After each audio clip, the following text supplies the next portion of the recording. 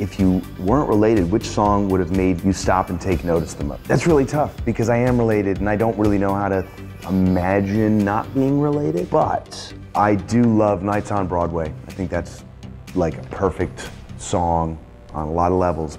By no means is it my favorite. I think that groove is undeniable and it's just an incredible song. I think that's a really hard question to ask because there's so many great songs in the Bee Gees and Andy Gibb catalogue. But a song that I've always really liked and is in my Spotify playlist and I've always kind of had in my car or around to play is You Win Again, which I've loved since the 1980s. I just think it's a great pop classic. From my father's catalogue, I always loved his country style stuff. So Words and Music is probably a song I would have loved no matter who sang it. I think Spirits Having Flown is an incredible record. I love that song. I Started a Joke, New York Mining Disaster, 1941, In the Morning, How Can You Mend? How Can You Mend a Broken Heart? Hit Your Soul. Probably would have to say You Win Again, because it's one of those songs that the second it comes on the radio, you kind of just stop. You hear the stomps. The song takes you to a place. Probably for me, it was a very good memory for me of a time. I think thinking back, it's definitely one of those songs that it made me take notice, you know, and even if I wasn't a fan, I think I would like it. Straight up, How Deep Is Your Love? It's just such a beautifully written song in terms of the types of chords that are used, the production itself, the harmonies are unique, almost even for the brothers. They have such a beautiful record, a beautiful song. It's a combination of things that have come together like magically. So it would have to be that. And anyone who's a music fan should really just be in love with that song and study that song, because it's practically perfect. I'm sorry, I can't pick one. To me, they're all great. I really like Jive Talking. Of course, Gotta Get a Message to You, I've always liked. Islands in the Stream, I liked. Hard to Separate myself as well. You know, is there a Bee Gees song or album that you thought was crap? Yeah, pretty much all of them. Yeah, not really a fan, don't really get it, you know, but I'm grateful. No, there isn't.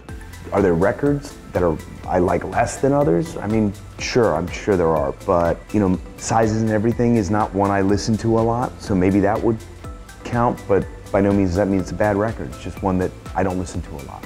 Awesome question. You know, I've thought about this, though. You know, not really. There are records that I'm not a huge fan of, but there's always like a beautiful gem in there somewhere. That's only because it just might not be my style. The brothers are just being the most versatile writers and producers and singers on the planet. It just might be that one particular album wasn't my flavor, but yet there's always one or two or even three songs that just make you go, fuck me, they're just that good all the fucking time. No, and of course taste is just taste. You know, there's like what some people like, other people don't. Was there a Bee Gees song or album that I thought was crap? Never thought any of it was crap. I really try hard to answer these honestly, and I don't think I have any of them I don't like, but I'm slightly biased, I guess. I think you probably, if you asked my Uncle Barry or my dad when he was here, they'd probably give you a song, maybe. Everything that they did kind of got them to where they ended up. So I think while their stuff might be not as good, I think everything kind of had something to it. So I don't know if there would be anything crap that I would think. I would have to go with no. Which Gibb Brothers album or solo record is your favorite? For me, it's probably Main Course. It's a beautiful blend of styles. You know, there's R&B, there's country, there's kind of straight up sort of British style pop, like, you know, little beautiful gems on there like Baby As You Turn Away, but then this is the record that had Nights on Broadway on it, and Jive Talking launched the falsetto sound while still, you know, like I said, having these country elements to it. It's really diverse, but yet it's cohesive at the same time. And there's just something, you know, kind of perfect about it.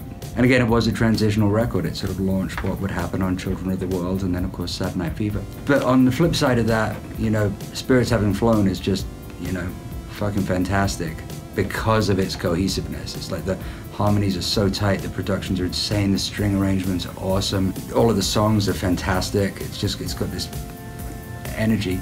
You know, it's practically a perfect record. So probably those two, probably Main Course and Spirits Having Flown, in terms of like studio albums. You know, as far as solo, I love so many solo projects. my dad's done and that Barry and Morris have done. And honestly, I just love it when the brothers come together. I love it when the three brothers harmonize. And just as writers, when they would hit that magic sweet spot, there's nothing that only one person could ever do. Kind of like a unicorn and a rainbow fucking. I have to say I'm partial to my dad's new record, In the Now, mostly because it's new. I had the honor of being able to co-write it with him, and I got to play a lot of guitar on it, which was a lot of fun for me. I think that one. And I also think Now Voyager, which was in the 80s, I thought that was a really great record for the time. So if you haven't heard it, check it out. I think solo record maybe probably because, again, it's childhood memories. It would be How Old Are You from my Uncle Robin. And my dad, produced it with him, wrote it with him. I have those memories of that album. I don't think there was any hits off that album. The title track is just great European pop music, and it's like 80s, and it's an album that makes me happy. For a Bee Gees album, probably, I was gonna say ESP, but I think maybe Still Waters. I have two sets of memories of my dad's music before I was born, which I have like no, tangible memory of, obviously. So like I do have my favorite from before I was born. If you ask me my favorite album, it would probably be Still Waters because it was the culmination of, it was the year they were put into the Rock and Roll Hall of Fame. They did the One Night Only not long after that, the song Alone. It was my 21st birthday, so it's just all those, like music for me is very attached to memories, and that's an album for me that kind of holds a special place. Massachusetts and I Started a Joke, I think, are my favorites as far as my dad singing lead.